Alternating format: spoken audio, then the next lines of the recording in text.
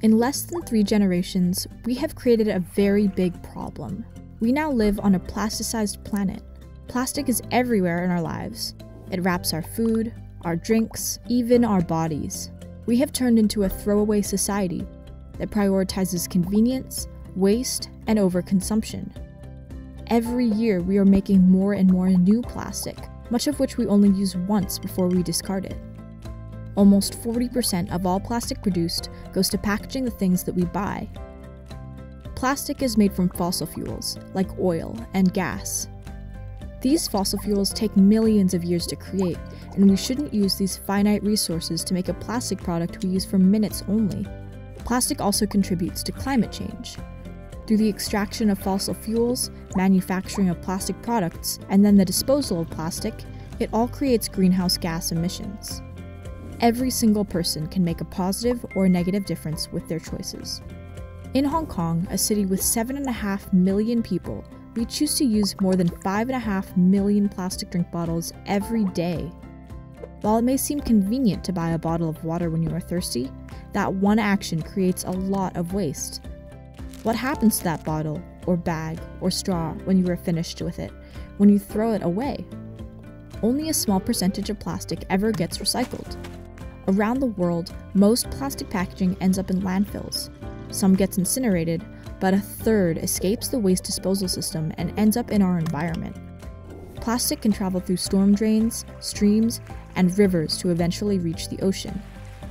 Plastic can cause harm on land and in water if it is eaten by animals who mistake it for food, or if it entangles land or sea creatures. Every day, untold numbers of whales, turtles, birds, and fish are harmed unnecessarily by plastic. Because plastic is made to be so strong and durable, it can last for decades or even hundreds of years. It doesn't break down, it breaks up into thousands of pieces called microplastics. Along with big pieces of plastic, microplastics have been found all over our planet. Everywhere we look, we have found them. In the air we breathe, in our drinking water, on top of mountains, in the Arctic ice, in the deepest trenches of the ocean, and all through the sea. It is even in the food we eat.